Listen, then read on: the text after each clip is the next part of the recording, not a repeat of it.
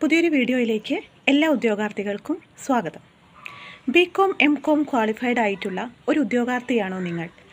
ഒരുപാട് എക്സാമുകൾ എഴുതി, പ്രിലിമിനറി എക്സാമൊക്കെ എഴുതി മെയിൻ എക്സാമിലേക്ക് കടക്കാനാവാതെ നിങ്ങൾ വിഷമിച്ചിരിക്കുകയാണോ? അങ്ങനെയാണെങ്കിൽ അക്കൗണ്ടിംഗ് ബേസ് ആയിട്ടുള്ള എക്സാമുകൾ ഒരുപാട് വിളിച്ചിട്ടുണ്ട്. Divisional accountant exam, junior accountant exam, accounts clerk എന്നീ എക്സാമുകൾ നിങ്ങൾക്ക് ഒരു സുവർണ അവസരമാണ്. ഈ എക്സാമുകൾക്ക് നിങ്ങൾ തയ്യാറെടുക്കുന്നുണ്ടെങ്കിൽ നിങ്ങൾക്ക് മികച്ച റാങ്ക് തന്നെ വാങ്ങിയെടുക്കാൻ പറ്റുന്ന സിലബസ് ബേസ്ഡ് ആയിട്ടുള്ള ക്ലാസ്സുകളാണ് നമ്മുടെ ഈ ചാനലിൽ ഇപ്പോൾ ചെയ്തുകൊണ്ടിരിക്കുന്നത്.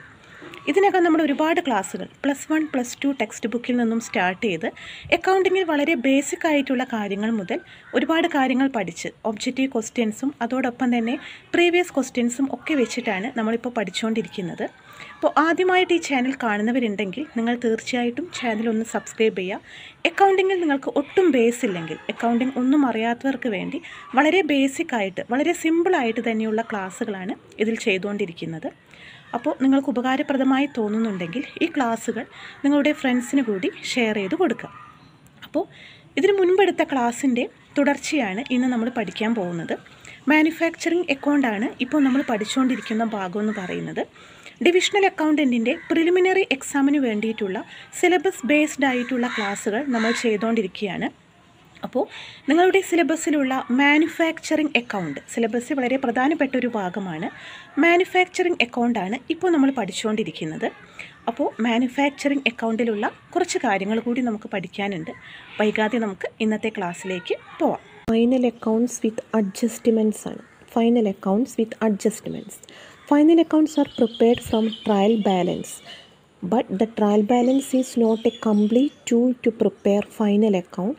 This is due to the reason that the trial balance contains the summary of only those transactions which have been already recorded in the books of account during a given period.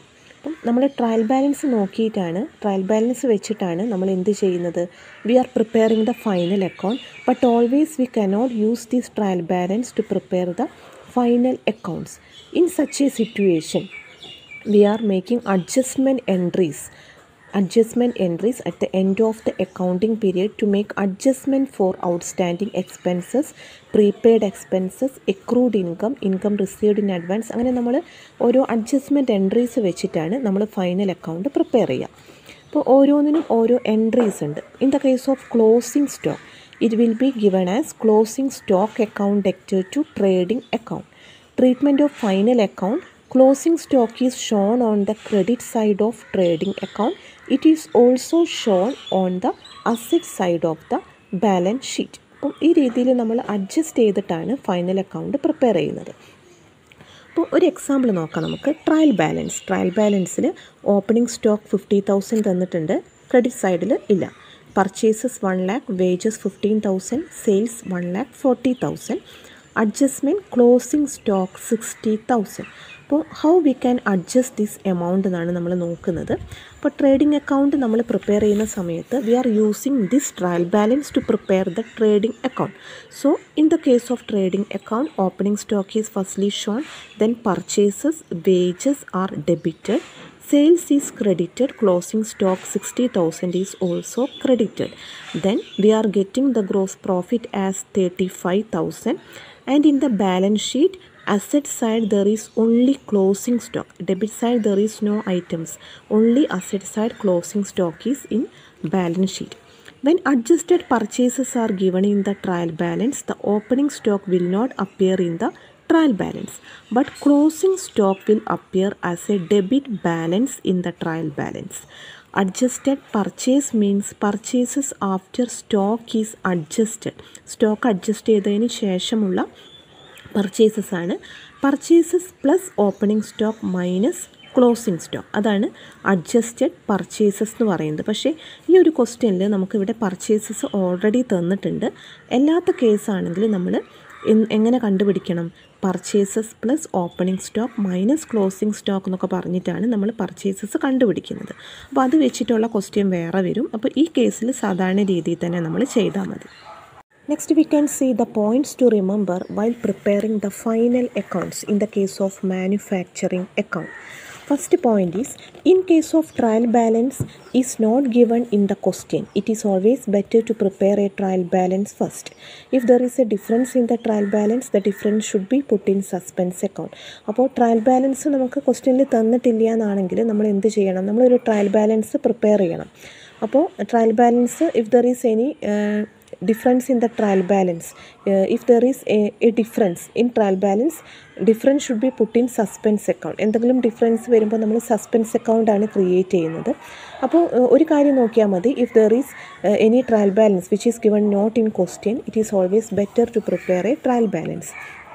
Then all items in the trial balance should be taken at one place, while all items given under adjustment should be shown in two places, in trading account and balance sheet, or in profit and loss account and balance sheet, or in trading account and profit and loss account. ഇതൊക്കെ just വായിച്ച് പോയാൽ മതി കേട്ടോ, അതൊന്നും അത്ര important അല്ല, അതുകൊണ്ട് ഞാൻ വായിച്ച് പോവുകയാണ്, ഡൗട്ടുള്ളത് പറഞ്ഞാൽ മതി. The items appearing on the debit side of trial balance may be taken either on the debit side of trading account or profit and loss account or asset side of the balance sheet. അപ്പം debit side of trial ബാലൻസിലുള്ള items നമ്മൾ എന്താണ് ചെയ്യുക? It is taken either on the debit side of trading account അല്ലെങ്കിൽ debit side of profit and loss account, എല്ലാന്നാണെങ്കിൽ asset side of balance ഷീറ്റിലാണ് നമ്മൾ trial ബാലൻസിൻ്റെ ഡെബിറ്റിൽ വരുന്ന items കാണിക്കുന്നത്. Items on the credit side of trial balance ആണെങ്കിൽ നമ്മളത് trading അക്കൗണ്ടിൻ്റെയും profit and loss അക്കൗണ്ടിൻ്റെയും credit സൈഡിൽ കാണിക്കും. Balance sheet ആണെങ്കിൽ liability സൈഡിൽ കാണിക്കും. All accounts relating two goods such as purchase account, sales returns account, purchase return account, it should be shown in the trading account.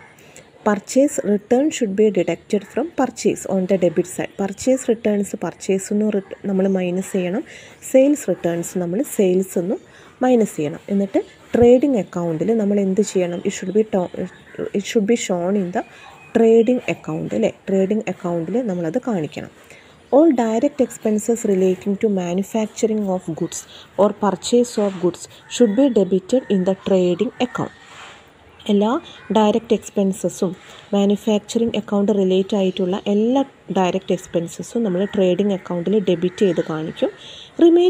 Remaining expenses and all income should be shown in profit and loss account. In the case of trial balance is not given and is not clearly stated whether a particular item is expense or income.